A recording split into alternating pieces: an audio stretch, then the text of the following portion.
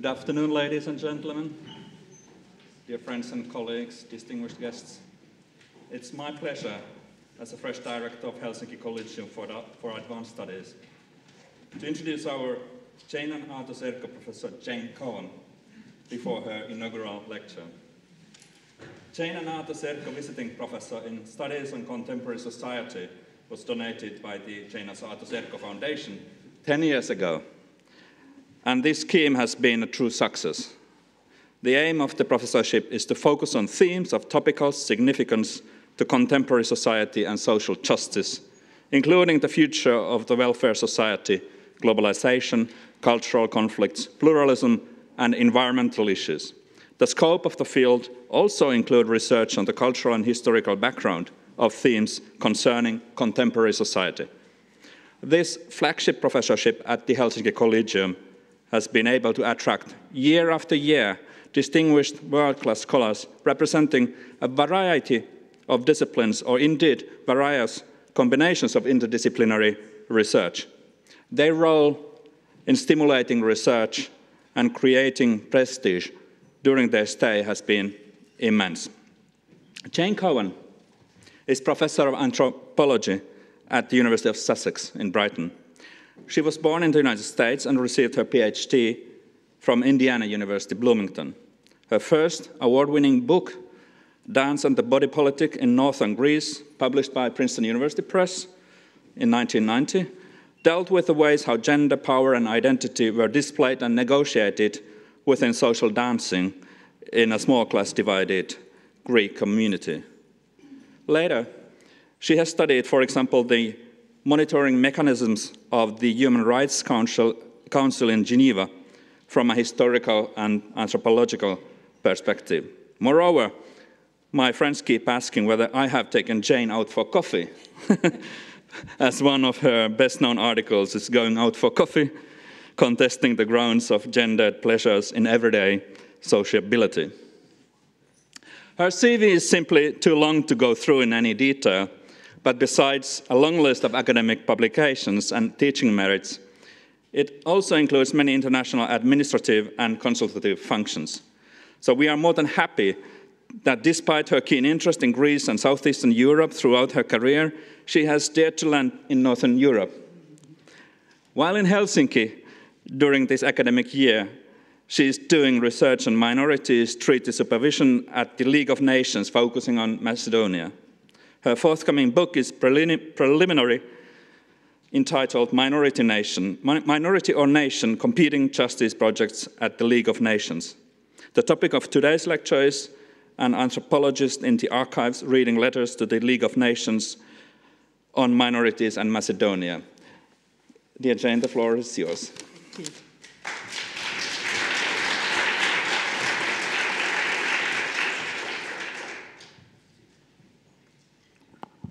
So thank you all for coming to listen to me talk about my work. And I want to first say thank you so much to Thomas and to the Helsinki Collegium for Advanced Studies for hosting me this year. It's a huge honor and a privilege to be the Jane and Aatos Erkko Professor, and I'm having a wonderful time. The book that I'm writing this year as Erkko Visiting Professor at the Collegium is, as Thomas just said, provisionally called Minority or Nation, Competing Justice Projects at the League of Nations. It focuses on a key moment in the prehistory of international human rights, the decade following 1919, examining the convergence of continuing struggles over nation with an emerging international regime of minority rights and an international supervision process to guarantee them in the post-First World War League of Nations. This was a critical moment in the history of rights, a reference point against which the later human rights system would constantly be defined. It was a moment that also saw major changes in ways that difference, whether defined as racial, cultural, ethnic, or national, was organized and regulated within political communities in Europe. These changes arose as the imperial space of Europe was transformed through insurgency, war, and diplomacy into the Versailles-created New Europe, in which the nation-state became the dominant political form. Moreover, it was a moment when the international, as a sphere, was expanding, becoming institutionalized, and displacing states and empires as a new locus for regulatory and socially transformative practices. In my book, I emphasize the flux, messiness, and ambiguity of the situation on the ground as the advocates of opposing and competing political projects sought within and outside the League of Nations to make real their visions for a just future. The book extends and slightly reframes an argument that I have been building through a series of published articles, chapters, and papers since 2003. It's primarily based on about 16 months of reading in the archives of the League of Nations in Geneva, Switzerland in 1998, again in 2006, 2007, and occasionally since then. This is Eric Drummond, the Secretary General, in the family portrait of his office. He's the gentleman sitting in the front. My argument, my theorization, and my analysis draw profoundly on my work as an anthropologist who has studied gender, dance, ritual, the politics of language, and human rights. It is thus deeply informed by many years of ethnographic fieldwork in Greece since 1975, and my more recent fieldwork in 2010 and 2011 at the United Nations Human Rights Monitoring Mechanism in Geneva, the Universal Periodic Review. I believe that being an anthropologist in the archives with these particular experiences and commitments enables me to read the archives in a distinctive and illuminating way.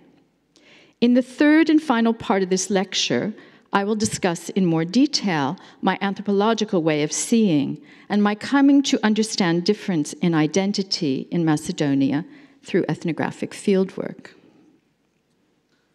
So, returning to the book project.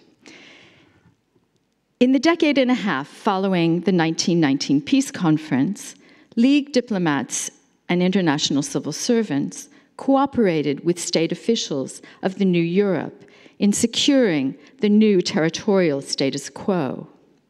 Part of the new status quo was that certain states, sometimes called minority states, 15 of them by 1924, and this is a map.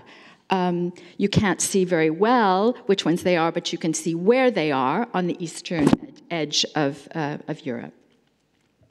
So these minority states were required, as the condition of international recognition, to accept international obligations regarding those in their population who were, quote, who belonged to linguistic, religious, or racial minorities. Among other activities, the League supervised these newly designated treaty-bound or minority states, as they were sometimes called, as those states carried out actions and policies defining, regulating, accommodating, and in principle at least, protecting such persons and their specific characteristics. This political project of stabilizing Europe and guaranteeing the peace, which is what I'm calling the First World War Victors' Justice Project, involved introducing minority as a newly sanctioned legal political category endowed with protections and rights, and promoting an embrace of minority citizenship. In other words, the League worked with new states as they aimed to transform their implicitly or explicitly nation-seeking nationalité into minorities. This was a project of making minorities. Conversely, a variety of civic and revolutionary organizations, supported by a range of concerned world citizens, used the League's petition process to claim rights and protections for these newly designated minorities. However, in some cases, individuals and groups resisted the project of minoritization and the domestication it implied. Instead, they demanded international justice, calling for the reform or even repudiation of what they saw as an unjust peace. Many of these kinds of people were proponents of unsuccessful or unfinished nationalist projects of the time, including those of Armenia, Macedonia, Kurdistan. They used the League's minority treaties mechanisms, especially its minority petition procedure, to continue an unfinished struggle for nationhood, and this is what I'm calling my second justice project. I analyzed this struggle for justice through the case of Macedonia. I examined letters, postcards, telegrams, and resolutions voted at annual congresses, communications which the League treated or called petitions, submitted to the League of Nations by various authors from around the world, from Sofia, Berlin, and Paris in Europe to Chicago, Fort Wayne, Indiana in the USA, on matters concerning the contested region of Macedonia and its inhabitants in the 1920s and early 30s. Formerly an Ottoman territory, and this shows us the place that's marked Turkey, includes here in the sort of left-hand part most of what is considered to be Macedonia, although it goes all the way to the Ionian Sea in the west, which is further than Macedonia actually extends, and it also includes what we currently call in Greece Thrace. But it shows you how much actually belonged to the Ottoman Empire until the teens and early 20s. Formerly an Ottoman territory, Macedonia had long been claimed by Bulgaria, Greece, and the kingdom of the Serbs, Croats, and Slovenes, as well as by a movement of Macedonia for Macedonians. All of these states and political movements claimed the region's majority Slavic-speaking inhabitants as their own people by privileging one or another criterion of belonging: language, religion, race, custom, or national consciousness, nearly always the one that's most supported their particular cause. But Macedonia could not belong to all of them. There were winners and losers. As members of the ultimately victorious allies and associated powers, Greece and the kingdom of the Serbs, Croats, and Slovenes, which I'm now going to abbreviate to Yugoslavia, which actually was a name it was known at the time, those two countries did rather well, since the diplomats in 1919 and subsequently largely confirmed the division of territory that had been the outcome of the Balkan Wars of 1912 and 1913, which you can see here. Bulgaria lost significant territories. Its loss of most of Macedonia was ever after lamented as a national tragedy. Advocates for Macedonia got nothing. Their pleas for a plebiscite were simply ignored. The post-war borders thus left the unsuccessful claimants and their supporters not only miserable, but outraged.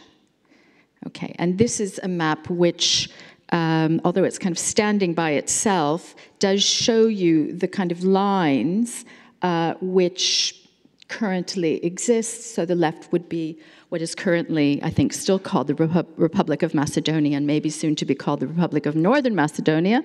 On the south is Greece, and to the far right is the part in Bulgaria. Letters, cables, cablegrams, postcards, and other petitions poured into the League of Nations, protesting ill treatment of the suffering Macedonians by what was deemed the occupying state, demanding protections and rights, or calling for recognition of an autonomous Macedonia.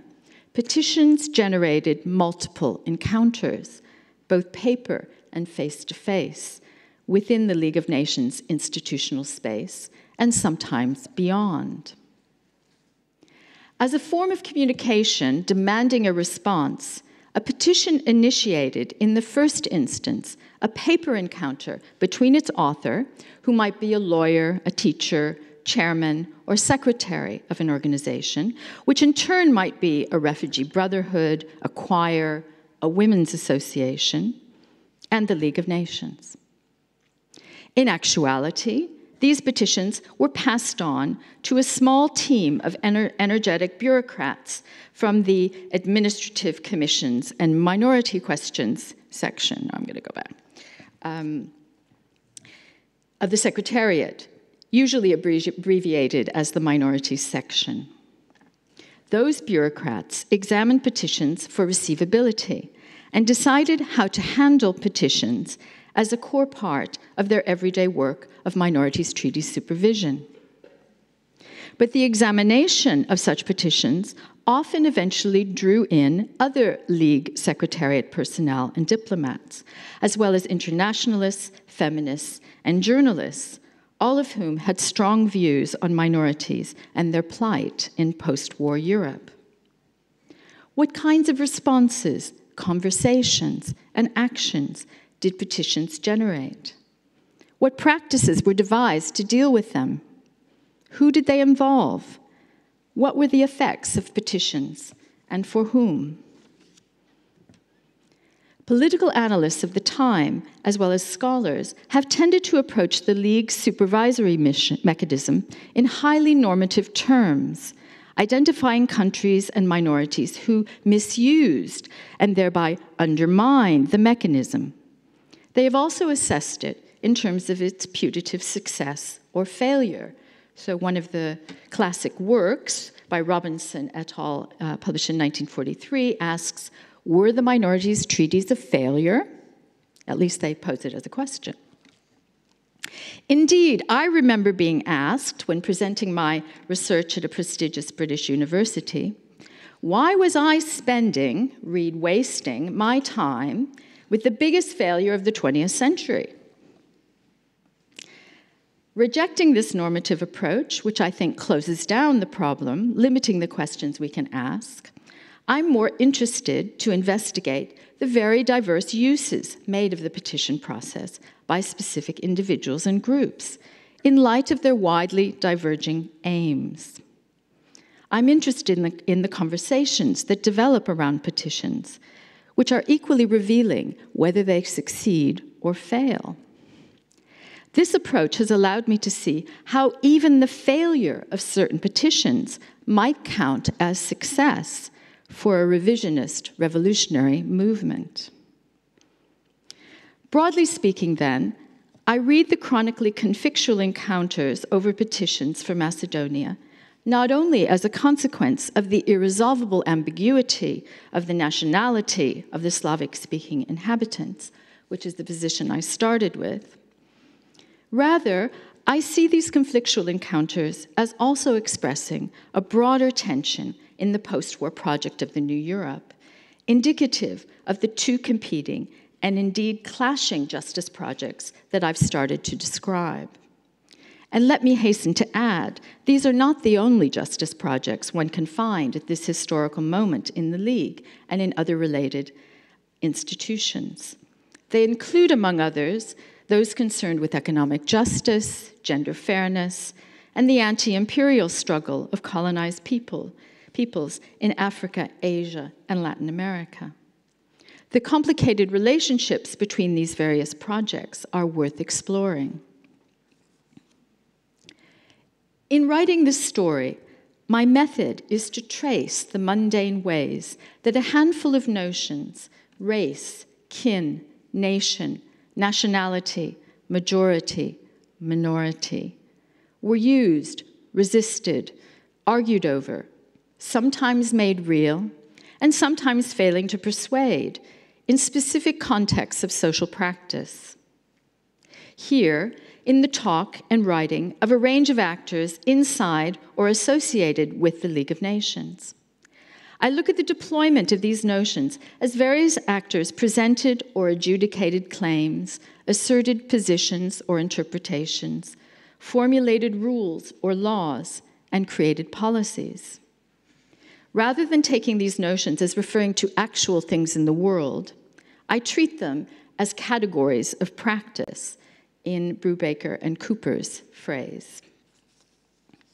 I have been inspired in this project by Michel Foucault's notion of a history of the present. Foucault asked, how do the categories through which we think the world come into being as a historical process? Minority is today a taken-for-granted concept, but how did that happen? I'm interested in the way that our contemporary conceptions of minority and minorities, even as their meanings fluctuate and evolve, are marked by the fact of having been forged at this moment of transition between empire and nation-state, and within a context of inequality between nation-states in Europe, between normal, unmarked, thus dominant, and minority states. This is the frame through which I read public debates about minorities in the interwar period, which focused on the tensions between the values of national unity and respect for cultural distinctiveness, between loyalty and betrayal, and between legitimate and illegitimate claimants for special rights and protections.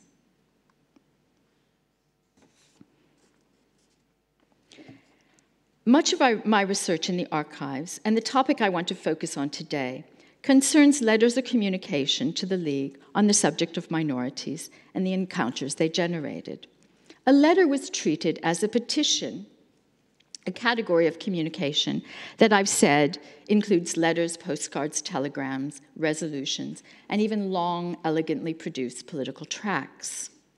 Petitions ranged in their concerns from very personal matters to broader political claims, from complaints of generalized harassment, violence toward women by local gendarmes, protests against the mistreatment of political activists, claims of unfair compensation by local authorities, by people who decided to emigrate, which I'll talk about in a little bit, all the way to passionate calls for the League to recognize an autonomous Macedonia.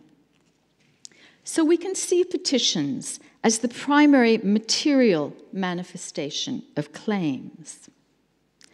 I've looked at more than 100 petitions relating to the Bulgarian minorities, as they were called, plus about an equal number submitted to the Greco-Bulgarian emigration scheme, and dozens of petitions for other causes.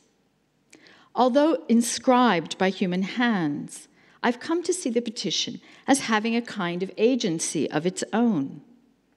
The petition asserted claims and articulated demands. It instigated encounters between strangers. It generated reactions, readings, commentaries. It traveled not only from the petitioner to the League, but often to other sites as well. Petitions were published or described in European newspapers. They were cited in political speeches. They were passed by hand, by post, to international organizations and to immigrant compatriots in the North American diaspora. A petition had a career.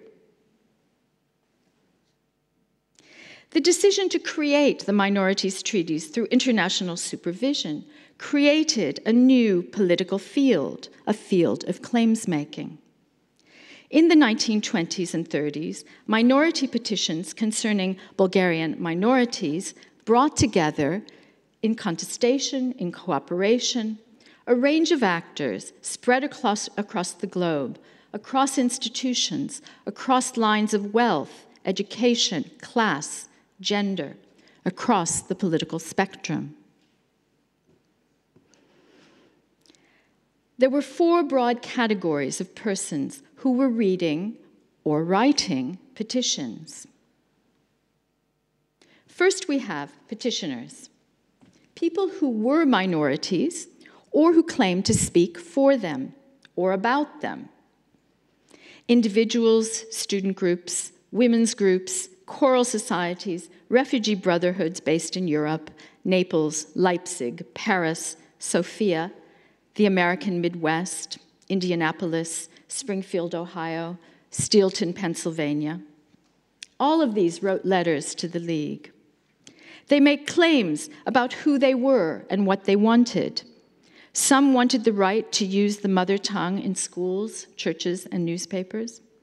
Others, like Bulgarian-speaking Greek nationals who were refugees in Bulgaria, wanted the right to return home to their villages in Greece. Some wanted protection of their rights as a minority.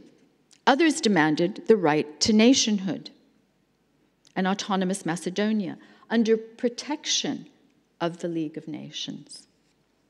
We can also notice the kinds of people who never or rarely wrote petitions: illiterate peasants and women.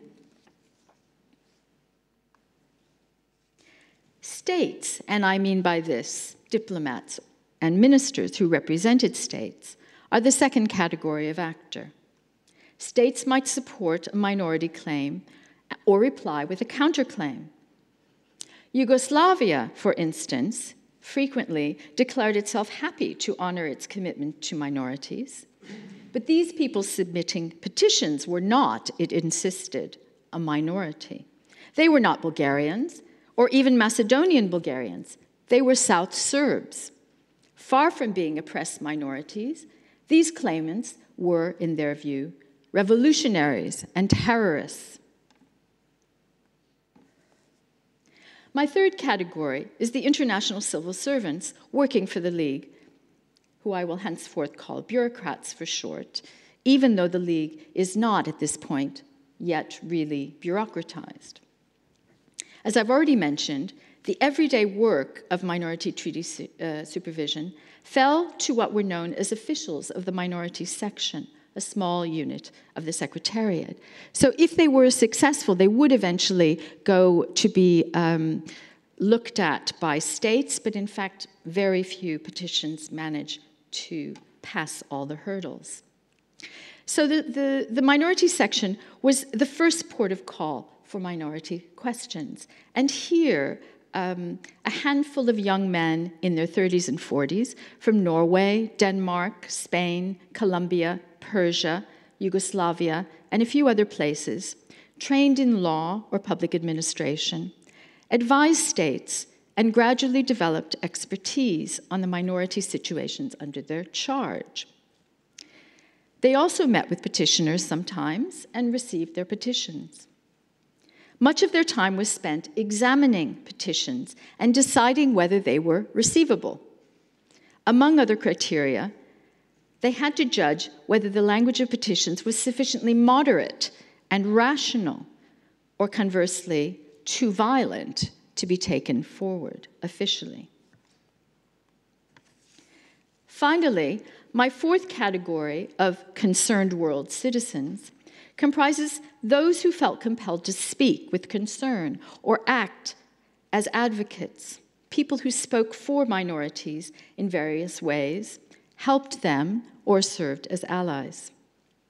This category includes individual internationalists such as Gilbert Murray, Australian-born but UK-based, a professor at Oxford, who as state delegate for South Africa lobbied to create a universal minorities regime.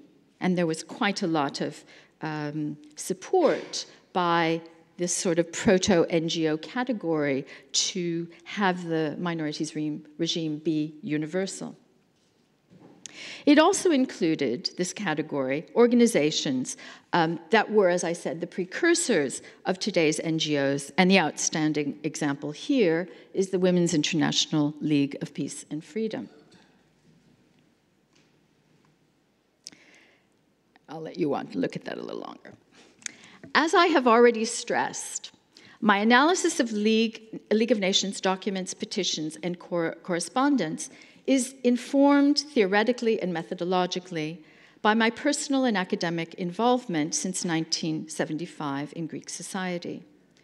Those 43 years have included significant stretches of intensive short-term and long-term ethnographic field research in Greek Macedonia and Thrace.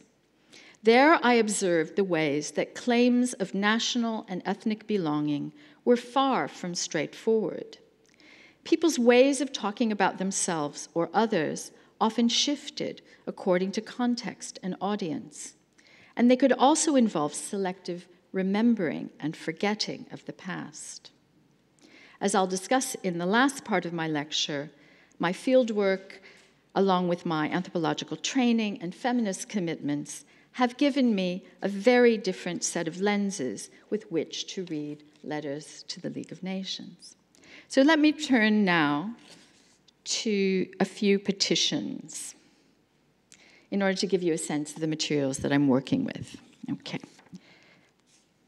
This is a few petitions down, but you can start reading it if you would like. Okay. Anyway, I begin with 4 items from the 22 communications in the League of Nations Archives box 585, which is labeled Papers Related to Macedonia. These 22 communications make no specific allegations of minority treaty infraction. Rather, they are exclusively concerned with Macedonia's political status. United by a single purpose, demands for Macedonian self-rule of some kind, they offer a starting point for constructing a narrative about the encounter between petitioners, bureaucrats, and diplomats on this theme. The first 3 communications come from student associations. The first is a telegram in French, which I've translated. It was sent from a group from the University of Geneva to the Secretary General, Sir Eric Drummond, on the 14th of November, 1920. It reads, it's not this one, it's another one. It reads, the group of Macedonian students from the University of Geneva salutes with joy the plenary meeting of the League of Nations and expresses its hope that the League will not forget to concern itself with the destiny of Macedonia, whose population was not consulted despite the principle of the self-determination of peoples. It's signed by the president of the organization, Mr. Gurdjieff, who is a medical student. In his letter acknowledging receipt of the students' petition, Mr. Paul Montu, the director of the political section, hastened to clarify the League's limited scope for action. He explained to the students that the minority clauses in the peace treaties regulate the kinds of actions the League may take. It is upon these clauses that your association must base each and every demand addressed to the League. The second communication, a long letter from the Société académique des étudiantes macédoniennes de l'Université de Sofia, dated the 15th of December 1920, waxes eloquently on justice and human dignity. It underlines more clearly a distinction also implicit in the first telegram between an iniquitous peace process dominated by imperialist powers and a just and virtuous league. Okay, it's actually... Okay, there, that's the one. We want to believe that the League of Nations, supreme arbiter of universal democracy, is one of the historical events so long awaited, which liquidates the past and creates a new era for the peoples. Liberty is demanded for each nation. Do the great supporters of democracy want to hear this sincere voice? Have they forgotten suddenly the principles proclaimed in their favor, or do they prefer universal catastrophe? We allow ourselves to believe that they have not let their consciences be won over by selfish egotism and self-interest, and that they will want to satisfy the national rights and aspirations of oppressed little peoples. Versailles didn't want to take into consideration the demand of the Macedonian people. It was sacrificed without even asking our consent. Although Versailles made us lose confidence, we have not yet lost confidence in the League of Nations. It goes without saying that such a distinction between allies and League is hardly plausible. The League was a machinery for implementing or supervising the implementation of the peace treaties dictated by the Allies. Admittedly, by handing over the unresolved problems of Europe to an institution as yet unborn, as Jean Monnet said, the signatories at Versailles offered the League's tiny secretariat unusual scope for initiative and creativity in terms of the formal and informal means devised to deal with these problems. Yet the League and the Secretariat were firmly constrained by the letter of the treaties and the terms of the League covenant, revisable only by majority vote of the League's highest chamber, the Council. The petitioners knew this, but were making a moral claim, appealing to the League to respect the principles that its architects had themselves privileged and promoted, and to show moral consistency in the cause of justice for little peoples. That was also the petitioners' cause. In emphasizing their loyalty to the principles of the French Revolution, the student petitioners were claiming a common moral inheritance with the state members of the League, a kind of moral kinship. Just as importantly, they were claiming an open future, the right to keep the Macedonian issue on the agenda. The demand that past political errors remain open to negotiation emerges in the third encounter, a private audience between Mr. Mantoux and the Geneva students who submitted the first petition. In a memo summarizing their meeting, Mr. Mantoux reports that the students had asked if something could be done to, quote, repair the wrong which had been created by the division of territory between several states. Mantoux replied to his League Secretariat colleagues. Let's see if I can find it. Yeah. I told them that the treaties that fix the borders have already been ratified and cannot be revised except by an agreement between the signatories. The students explain the fact that Macedonia consists of populations of different races and languages, inextricably mixed, renders it, in any case, virtually impossible to create borders which would not give rise to protests. The Macedonian students explained to me that this was the reason that it was in the interest of their country to form an independent unity under the League of Nations protection. I responded that in the present circumstances, all that could be done was to ask for the execution of the clauses of the minority protection placed under the League's safeguard. The fourth communication does not politely ask whether something could be done, but demands it, and generates a debate on this point. In a letter of 22nd December 1920, the Comité Exécutif des Sociétés Macédoniennes à Sofia, in the name of Macedonian émigrés taking refuge in Bulgaria, protest against the, quote, Greek and Serb domination of Macedonia, and they, quote, demand autonomy for their country. Minority section bureaucrats are unsure how they should respond. Should the letter be distributed to the whole assembly? To members of council only? To Greece and Yugoslavia first? Should it be treated as a minorities petition? Does the fact that it comes from an organization whose, quote, acknowledged purpose is to have Macedonia constituted as an independent state, as one section member observes, does that mean that we should be careful in submitting the petition to the council, even for information? And yet, as the director of Minority Section Erkko notes, it also complains that the minorities treaties are not being observed.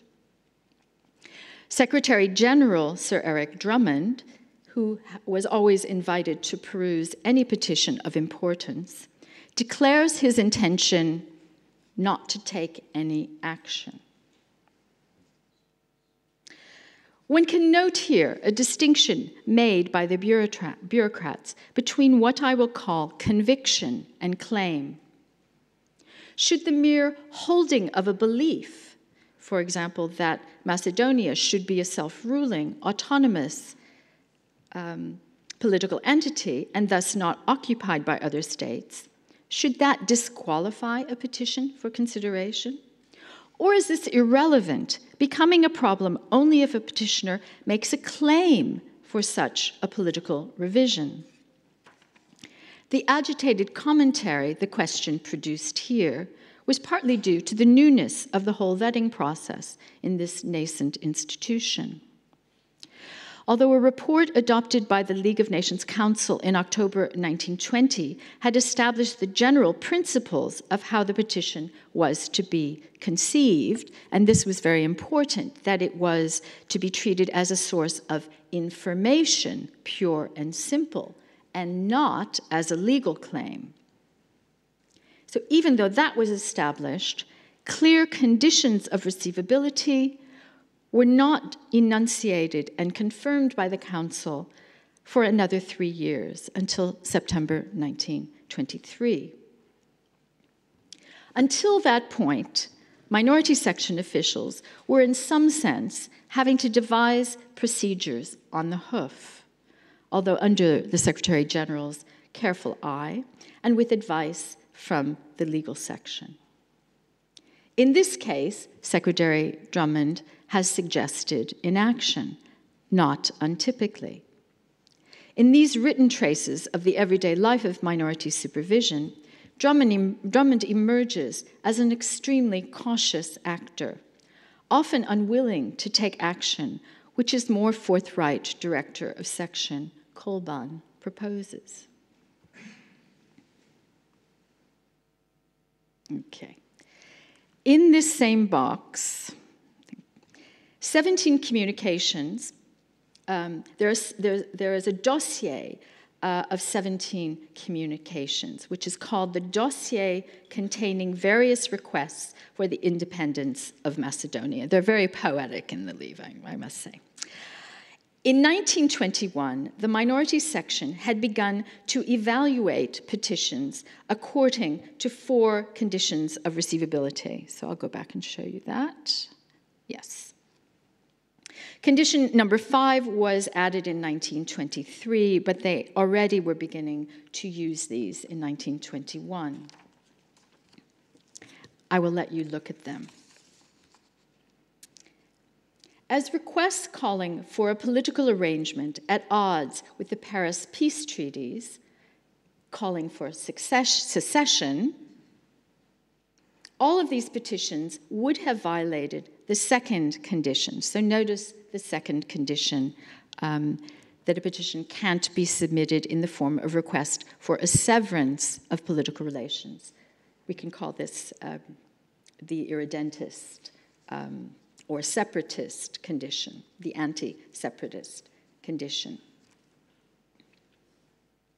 So the petitions here indeed failed on this second condition, and they received an acknowledgement of receipt, but nothing else.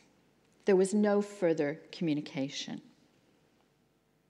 So this is a kind of dossier of dead petitions in a way, and yet it circulated very widely and often around the Secretariat. Its cover page, recording its movements through the institution, indicates 60 separate viewings of the dossier by different sections, including the political section, minorities, legal, public information, the information section, between January 1922 and December 1927, which is actually a very large number.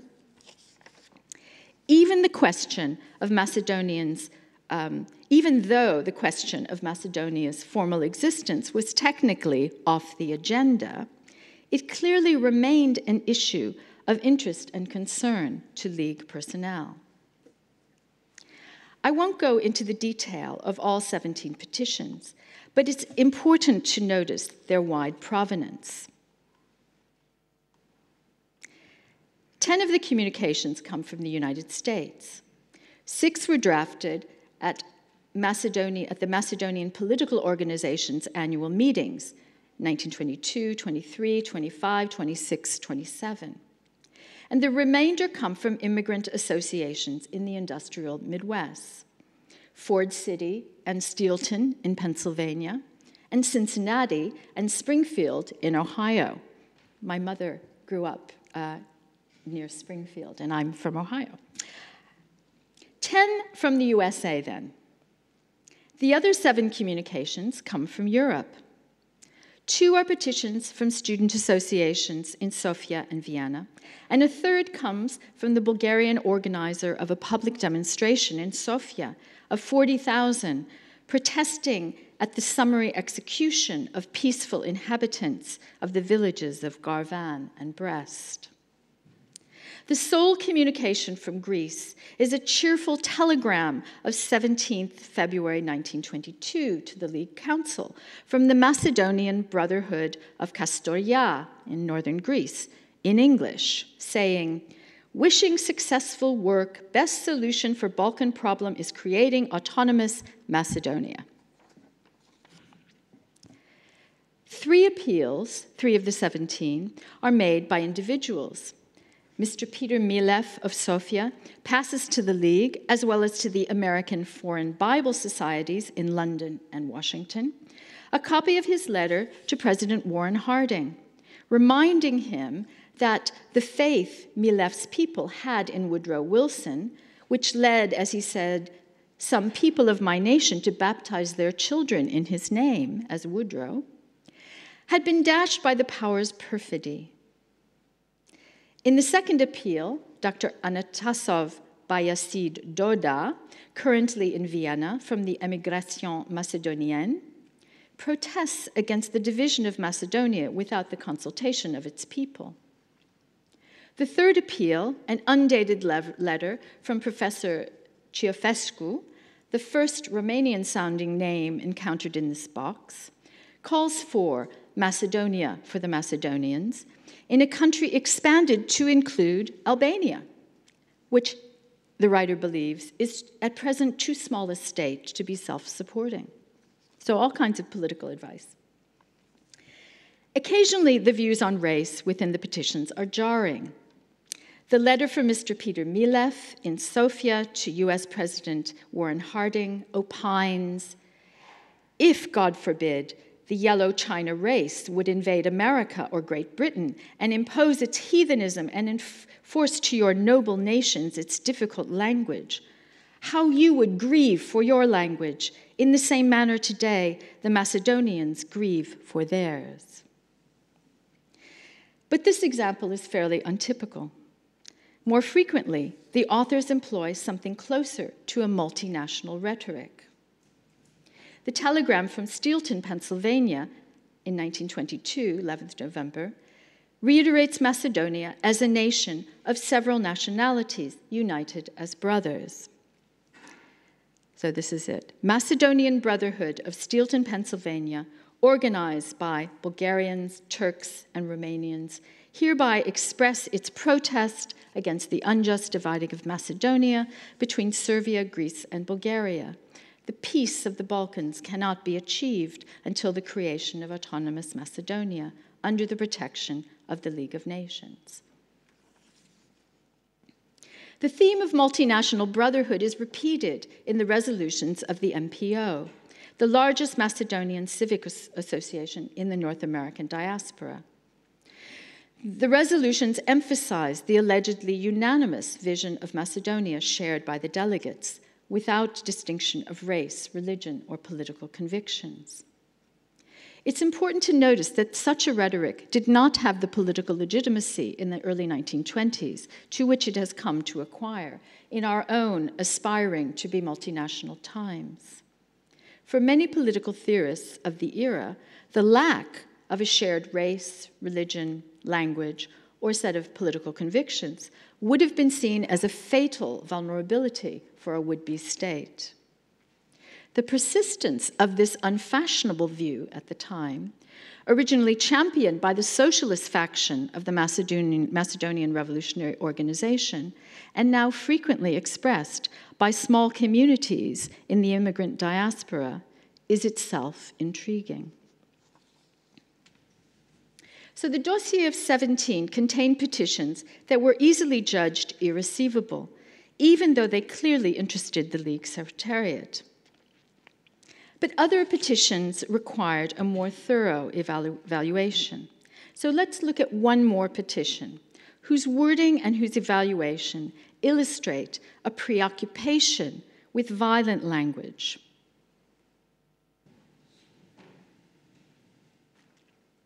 Which I noticed, this preoccupation with violent language was a pattern that I noticed as I was working with petitions for Macedonia. Okay, so this is the actual petition that was sent in by the Congrès de l'Union des Femmes de Macédoine. And you can see the letterhead, which I think is really, really cool. And you can also see the way, the numbers through which it's classified in the League files. So this letter is from Madame Donka Holiocheva. She's the president of this organization. And she attaches a resolution which was voted at this organization's Congress. Composed in French, the letter conveys the views of the Congress on the present situation in, quote, Macedonian territories annexed to Serbia via the peace treaties. So here's this text, and what I want to draw to your attention are the phrases that are underlined and which Anna has highlighted helpfully so we can see them. But these have been underlined in pencil by one of the minority section officials, the Colombian Céspedes, who replies below. And here is what he says. So in his letter to the acting Secretary General, the minority section official who is vetting this to see if it's receivable, he says, given the violence of its language, this document seems incompatible with the fourth condition of receivability. Let's just look back. That it must abstain from violent language. He continues, the state concerned here is, in effect, accused of placing a part of its population under, quote, an unbearable regime, quote, unquote, of terror, of attacking, quote, family morals and women's and girls' chastity, of, quote, permitting atrocities of which the said signatories of the document are terrified and disgusted, and of excesses committed on the part of persons responsible or irresponsible in a country deprived of the most elementary rights.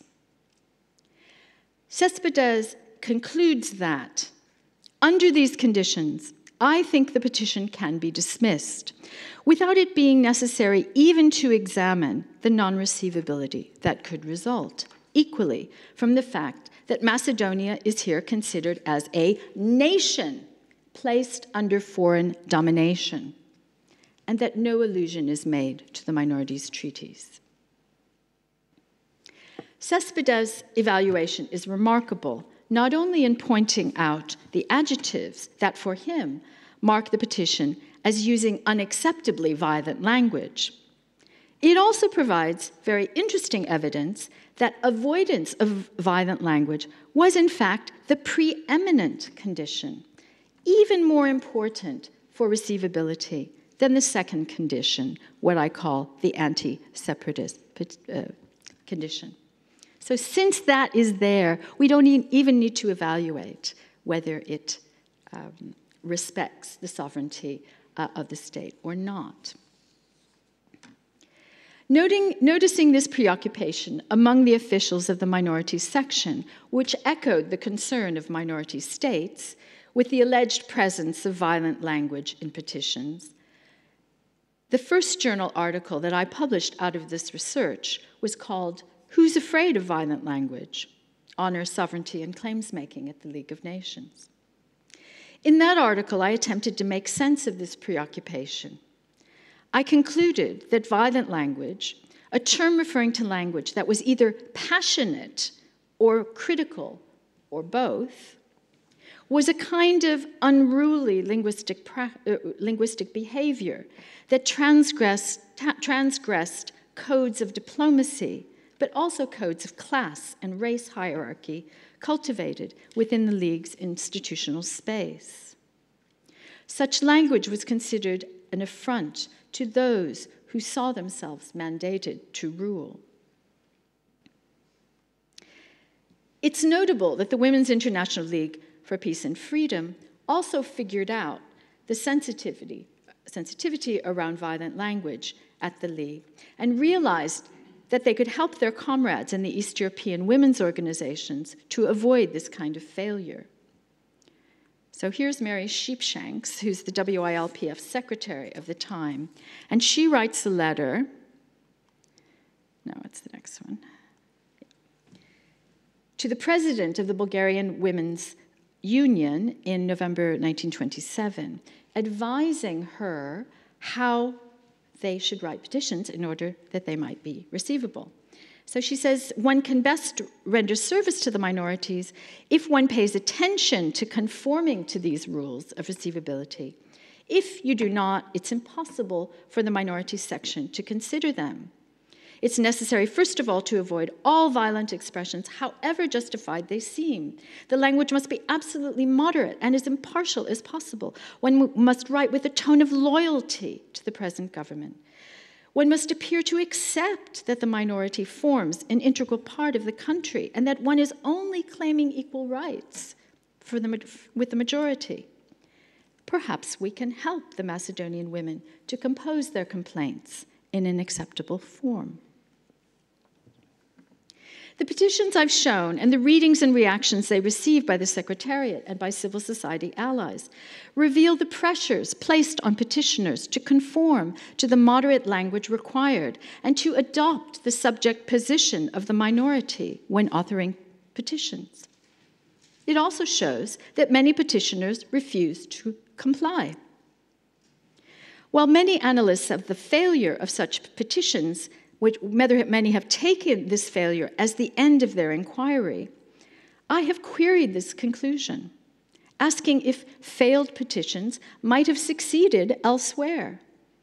For such violent language was drawn from the rhetorics of suffering used in political speech, in nationalist propaganda, in muckraking, and in other genres of political writing for political and social reform. As I investigated the social life of petitions, I discovered that they were not only sent to League offices, but might be sent to newspapers, and as I said before, passed along networks of immigrant and refugee associations. If their aim was not only to register complaint, but also to stir compatriots to action, their failure within the League petition process might even be a boon, proof that the League of Nations was not able to provide justice to Macedonians. So these are some of the themes that I'm developing as I investigate the competing justice projects centered around Macedonia and minorities and articulated through petitions. Moving now to my third and final section, I take a step back, metaphorically and also in time, to share with you what inspired me to move from my initial ethnographic work on gender and dance in a small town in northern Greece to become an anthropologist in the archives, reading letters to the League of Nations. As I hope will become clear, arriving in the archives with, at that time, some 20 years of experience, and now over 40, with everyday negotiations of identity in the region, made me aware of the complexities of reading and interpreting League documents, especially when they concern naming, describing, and counting kinds of persons. I arrived in Greece for the first time in July 1975 to spend a year as an exchange student on a study abroad program in Athens.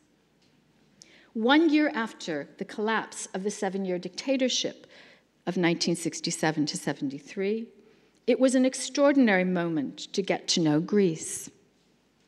Greeks call it the metapolitevsi, the moment of political transformation, a time of huge energy and creativity in poetry, theater, and music. It was also a time when, post-dictatorship, Greeks were reassessing their relationship to the West and exploring a previously stigmatized relationship to the East, musically expressed in the revival of Rebetika and Smirneika, songs from Turkey and the Ottoman world. That year, I became drawn into the extraordinary beauty of Greek music and into the social dancing that was central to people's lives, whether it was village religious celebrations, weddings, urban nightclubs, or the celebrations of football clubs. Greeks found dancing compelling and complex, exhilarating and scary, freeing and constraining, joyful and conflictual. I decided I wanted to return to Greece to study this phenomenon in depth, to see how gender was constructed within the dance event, in and through celebratory practices, eating and drinking, singing and talking, as well as dancing, as people are doing here, to see how gender was performed, embodied, and experienced. Influenced by feminist debates, I wanted to understand how gender inequalities and other social hierarchies were constituted through the pleasure, sociability, and sensual intensity of dancing. I was also deeply interested in the dynamics of embodiment and in the particular ways that we carry gender ideas in our body, a dialectical process that Pierre Bourdieu described as the appropriating by the world of a body, thus enabled to appropriate the world. How does an anthropologist get access to these processes of subjectification, experience, and the subtle workings of power relations? I decided to explore social dancing in the context of a community's everyday life. For 14 months, between March 1983 and March 1985, returning to a town I'd visited in 76 and 78, I immersed myself in Sohos, a small town of 3,500 people nestled in the mountains, about an hour's drive northeast from Thessaloniki. I passed my days with the town's inhabitants, drinking a lot of coffee, with housewives and girls in their houses, with men in Katsufis' kafenio as the owner's adopted daughter, that's me if you didn't guess already, with shopkeepers in their shops, and with the young activists of one of the town's 2 folklore associations wherever they socialized. I attended many dance events that punctuated the year. Weddings, this is a procession to the bride's house. And there's the bride dancing the bride, as they would call it. Formal dances sponsored by local clubs. And the farewell celebration of 15 local boys drafted into the army. This is after they've drunk a lot of ouzo. I became especially interested in problems that plague dances, and the fact that dance posed different problems for men and for women. Gender difference, theorized as a relation of inequality, was at the center of my work on dance. Yet it was obvious that Sohoians also lived another form of difference, as speakers of a Slavic language whose very name and character continues to be an object of embarrassment and contention, but that Sohoians, when pressed to name it, usually called vulgarica, but not the real vulgarica. They meant a dialect. They thus lived every day in the shadow of another hegemony, the hegemonic Greek nationalism of the Greek state, society, and language. This clear-cut, state-supported hegemony of people and things Greek over those other than Greek was historically relatively recent. The part of Macedonia in which Sohos is located was incorporated into the Greek state only in 1912 as a consequence of the Balkan Wars. For 4 centuries before that, the region vaguely known as Macedonia It actually had no administrative reality in Ottoman times. The area was composed of 3 vilayets.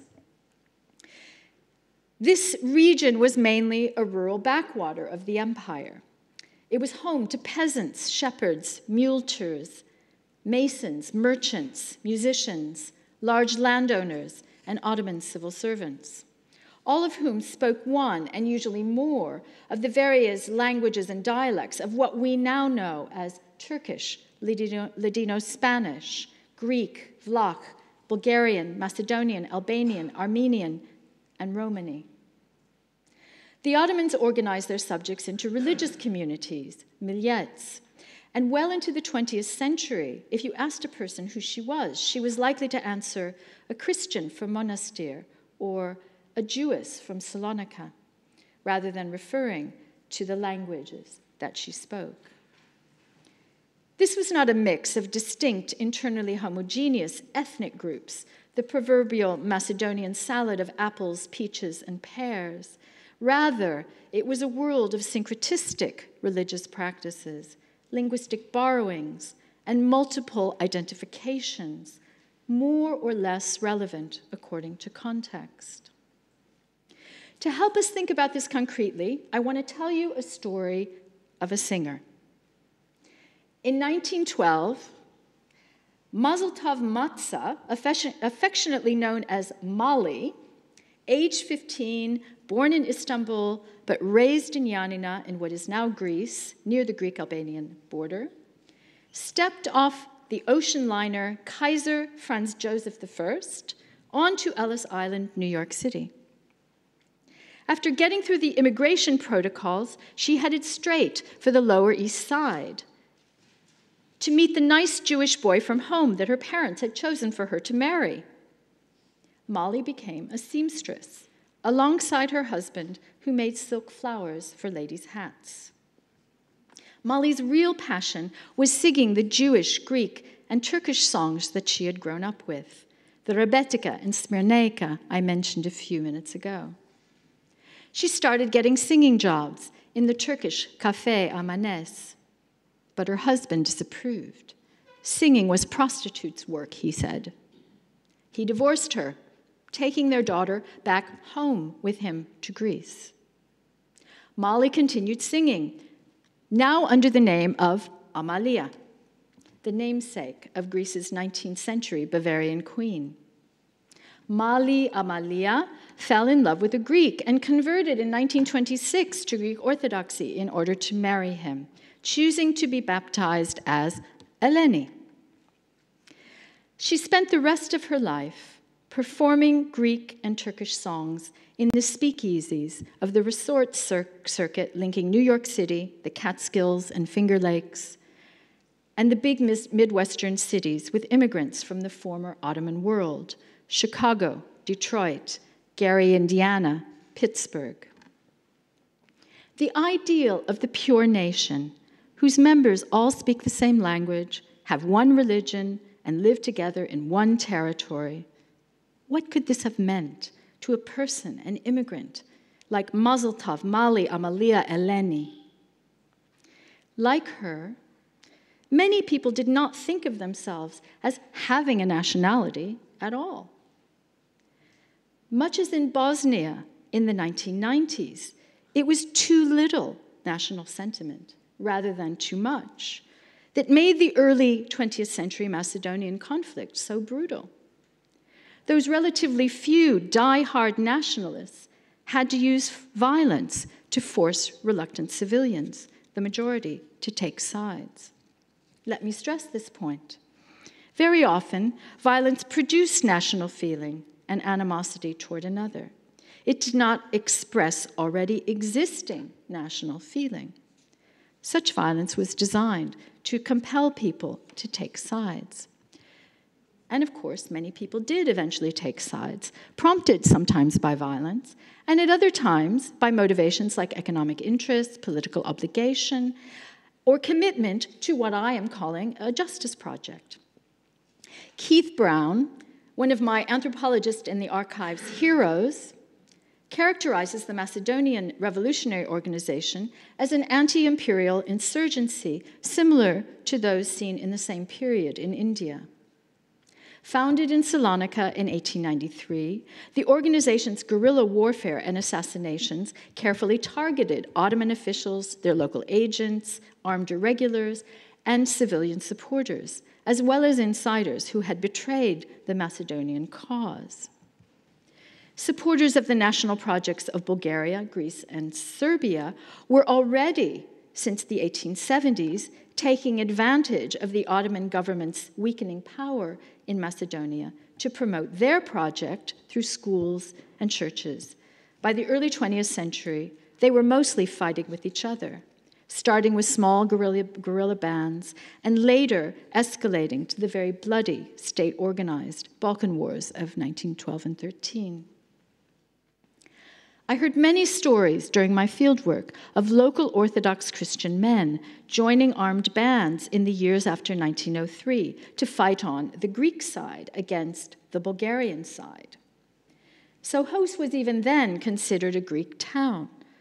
Although its poor peasant, artisan, and labor residents, both Vulgarica-speaking Orthodox Christians and Turkish-speaking Muslims, were in the majority numerically, the town's Christian and merchant land-owning elite were primarily Philhellene, Greek-identified Vlachs. Vlachs were one of the main ethnic groups in the region, and their language is similar to Romanian. Among the Sohos elite were also some local families who similarly had a Greek national consciousness and spoke both Greek and Bulgarian. Nearly all the town's Christians worshiped together at the large patriarchal Orthodox church, whose Byzantine Greek liturgy most could hardly understand. I was therefore not surprised when my octogenarian friend Lenyo described her tobacco-working grandfather, old Ivanko, as fighting in a Greek band against the Bulgarian side in the struggle for Macedonia. So what if he spoke Vulgarica? She said. My grandfather was Greek. When the Balkan Wars ended in 1913, Macedonia was divided between Greece, Serbia, and Bulgaria. The devastated fields and villages around Salonika were soon swept up in the Macedonian front, a theater of war, when these same armies clashed as allies or central powers until 1918. From then until 1925, the new state borders began to solidify, not only despite the refugees and migrants that continued to seek refuge or flee from these lands, but in some case by means of the voluntary migration or compulsory population exchanges which governments arranged. At the peace conference in Versailles in 1919, the left-wing faction for Macedonia, as I said, demanded a plebiscite and didn't get them. Instead, they retained the borders. And these claims and counterclaims for Macedonia that continued to echo at the League of Nations and in the public sphere are the subject of my book. But meanwhile, once the dust had settled, Greece, Serbia, and Bulgaria each got on with the task of trying to build a coherent nation, an imagined community out of the complicated mix of people living in their new lands, while continuing to spar and skirmish diplomatically with each other. What I observed ethnographically in Sohos some 60 years later, in the mid-1980s, revealed the uneasy and conflictual processes of identity formation that nation building has entailed for all these states. In Greece, this was particularly intense for the Slavic speakers. Not only was their language not Greek, it was the language of Greece's northern neighbor, Bulgaria, the rival Balkan War, Second World War, and later Cold War enemy.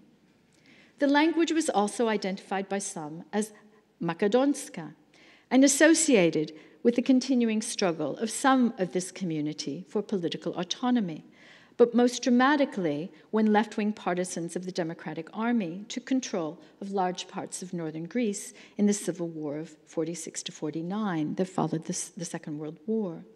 Its communist leadership had promised to champion these aspirations for Macedonian autonomy in exchange for the support of Slavo-Macedonian speakers, as they were called.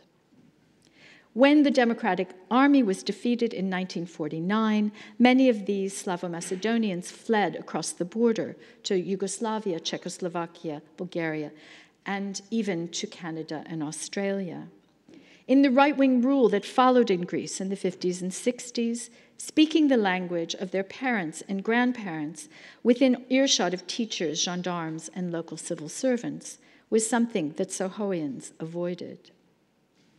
When I came to live in Sohos in 83 to 85, the inhabitants called themselves simply locals, dopie, from this place, or topos. As for their language, they were deliberately vague. They called it the local language, ta dopia, our language, nash, ta dikamas, our dialect, to idioma, Bulgarian, but not the real Bulgarian, or Slavika, as it's called, Slavika pulene. Such Sohoian explanations might seem to have accepted Greek denigration of their mother tongue as not a real language, as just a gypsy language.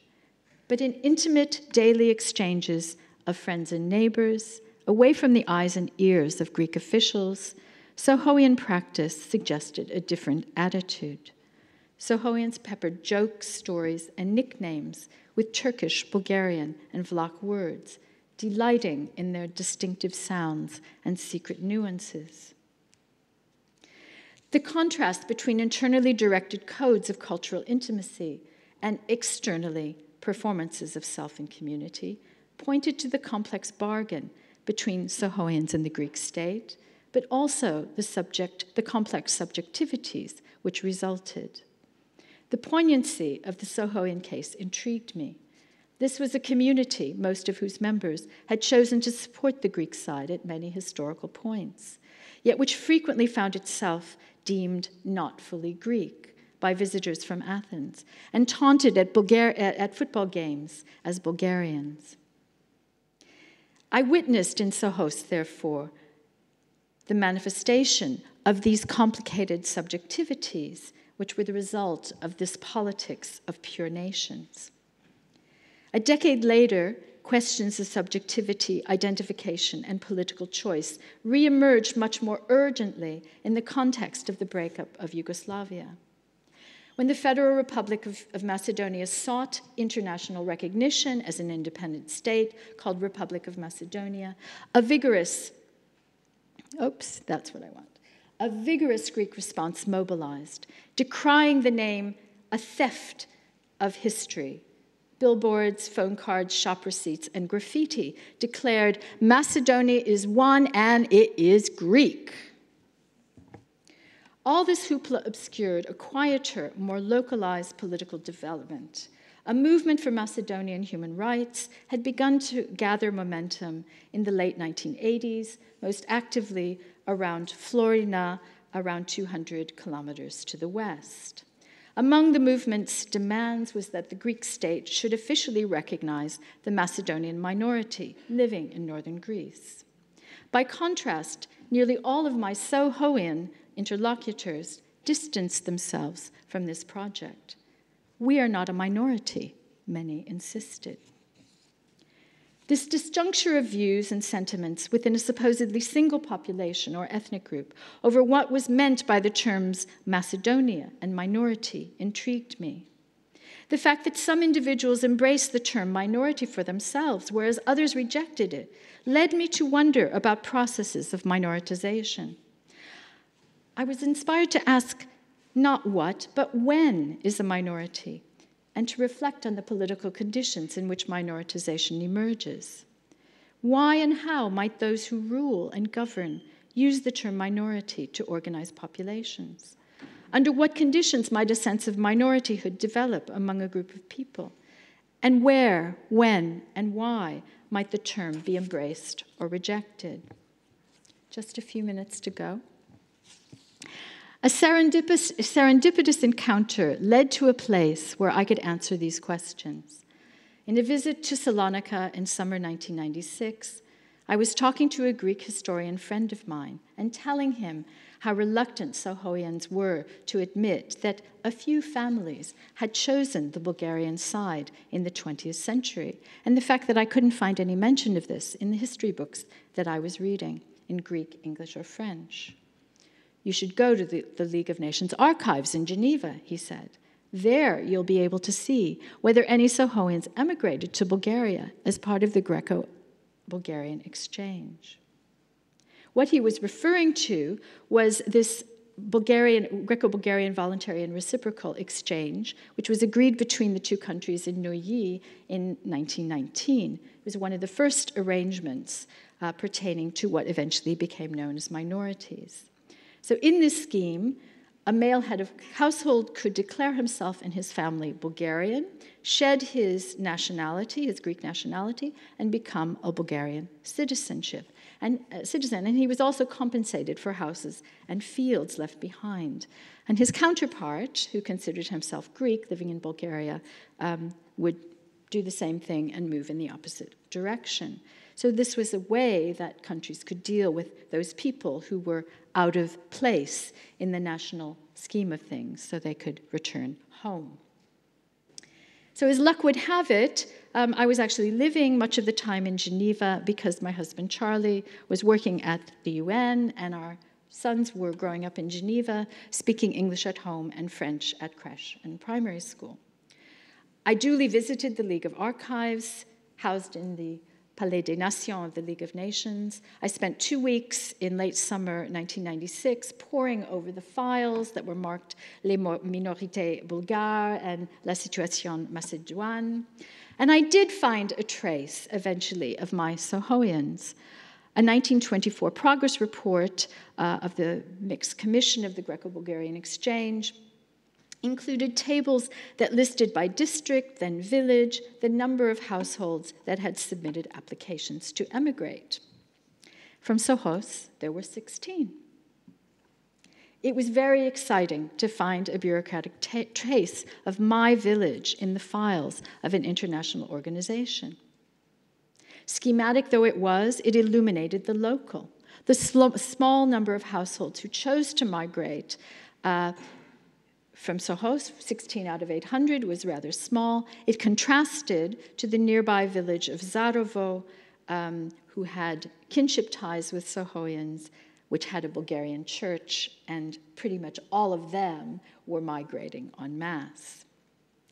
This bureaucratic trace also helped me to see that the League not only supervised, but also collaborated with states in their practices of registering, categorizing, classifying, and thus transforming persons shaped by an imperial Ottoman regime of difference into the homogeneous national subjects that nation-states demanded. Here was vivid evidence that national subject-making, normally conceptualized as a state practice, was also an international practice. So I conceptualized my project using the Foucaultian problematic of population with a focus on bureaucratic practices, asking how did a broader European elite participate during this post-war moment with national elites from the Balkans in the nation-state project of identifying, naming, and regulating internal difference. How did this new protean experiment in internationality that was a League of Nations become involved in the supervision of national governments who were themselves supervising their own populations and forming them into national subjects? So this was my project. In autumn 1996, I submitted a funding application with the grand title, The Past and Future of Living with Diversity, to the MacArthur Foundation. Waiting for the outcome, I immersed myself in a huge literature on multiculturalism and minority rights. When the fellowship was successful, I was able to spend almost every week of calendar year 1998 reading in the archives. In the 20 years since, that project has continued to evolve. What you heard today is actually a slight reframing. whereas the original project was almost entirely focused on the bureaucrats and what was happening within international bureaucratic processes. In reframing it as the study of competing justice projects, I'm able to give more attention to the petitioners, as well as to the divisions within that category, including between the socialist and the Union with Bulgaria wings of the Macedonian Revolutionary Organization, a split which intensified during the interwar years. I am also able to highlight contingency. The justice project which prevailed was not known in advance or inevitable, and people fought hard for the futures they believed in. I guess I am still, 20 years later, thinking about the political, ideological, material, and technical processes of making minorities. So I'm deeply grateful to all the people at the Helsinki Collegium for Advanced Studies for giving me the time and support and making possible the wonderful, stimulating companionship of my Collegium fellows that will enable me to complete the damn book. I also want to thank Sarah Green and Tuija Pulkkinen, who first alerted me to the fact that the Erkko professorship existed many years ago, everyone in the Cross Locations Project, in the Eurostory Project, in the Helsinki Anthropology Department, and my friends in the Eric Castrin Institute for making my year in Helsinki so amazing. Thank you also to Allegra Laboratory and to my beloved Charlie. Thank you very much.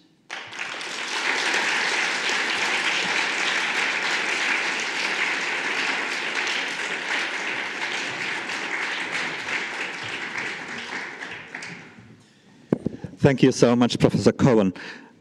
We have time for a quick round of questions. This was extremely interesting, and I see many parallels how Macedonia is a northern Karelia, mythical, contested, not quite recognized or understood as to its identity. But if there are any questions related to Macedonia and Jane's presentation, we could have a quick round, quick responses, and then there's a reception waiting us right outside of the doors. Please, I know your name, but please present yourself, introduce yourself quickly, your name. Yeah, microphone, sorry. Yeah.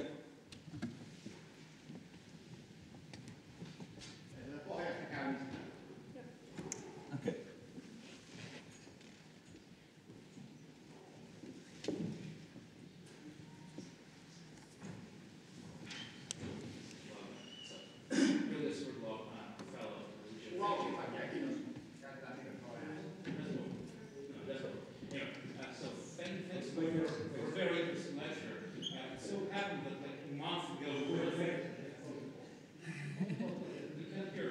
I think they're streaming and yeah.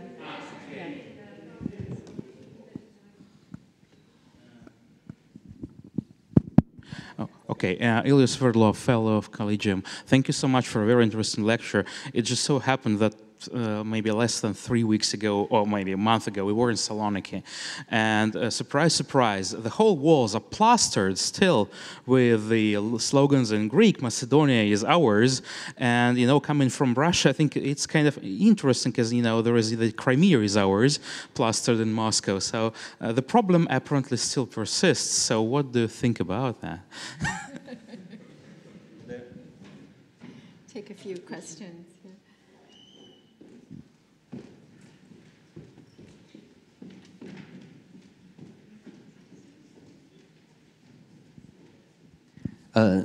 Hello, my name is Andrew Grahn in Social and Cultural Anthropology, and my question is actually not about Macedonia, but another aspect of the talk.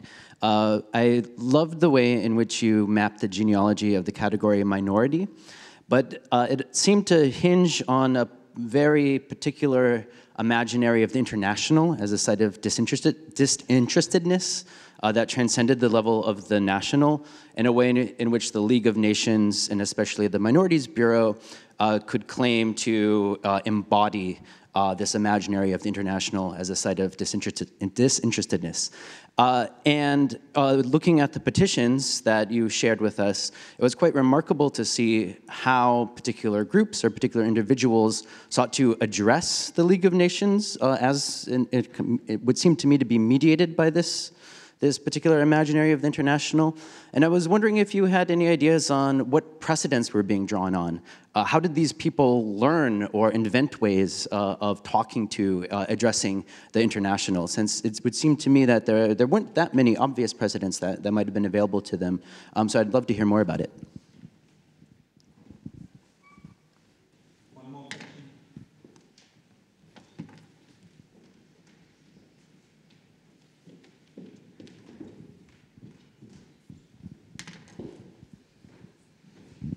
Fascinating. I have 5, but I'll just stick to one, very short. Why was violent language so important? What did violent language signify? Okay. I might take them in reverse order. Yeah. So violent language, the concern with violent language had to do with general codes within the League of Nations in terms of the respect that was due to rule. And this was a particular sensitivity for the so-called minority states because already their sovereignty was challenged by the very fact that they had to take on minority obligations. So they absolutely were not going to tolerate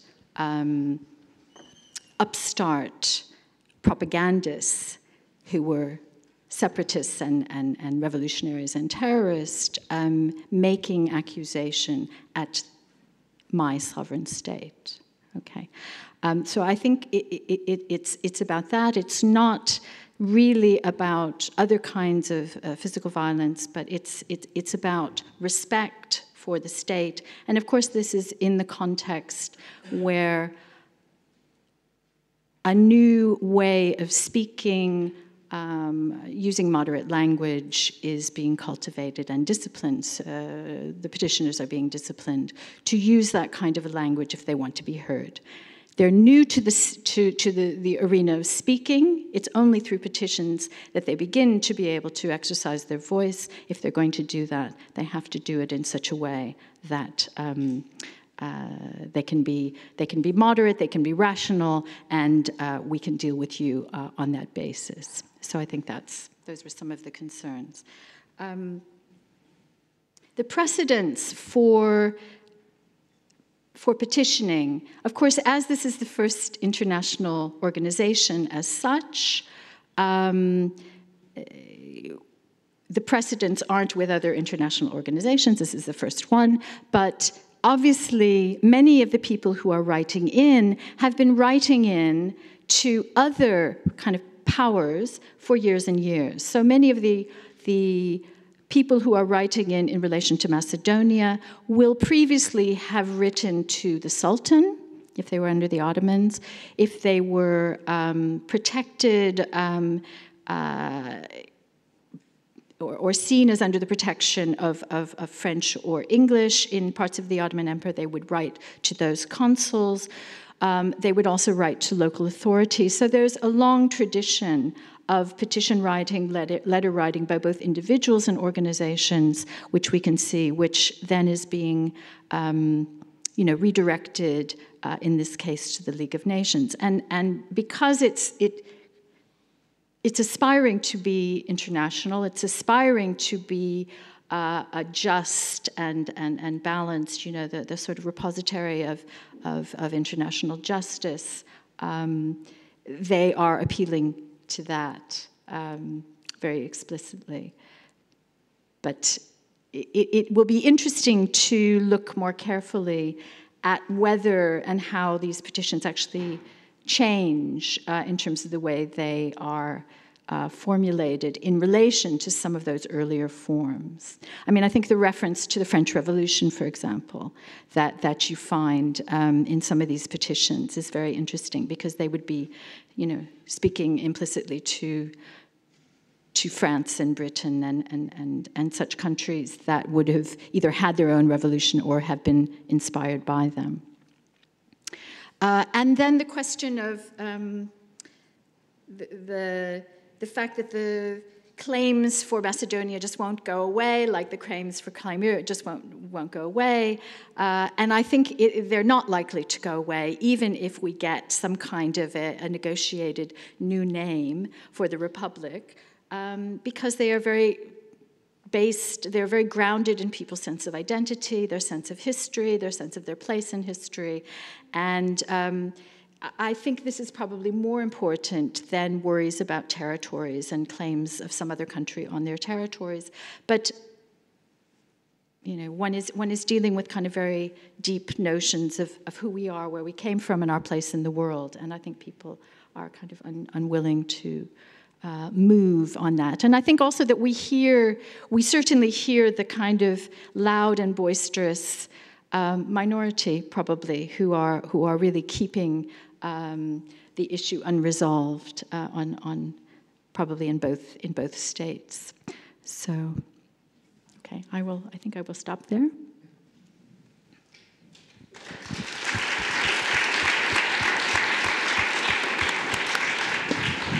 So thank you.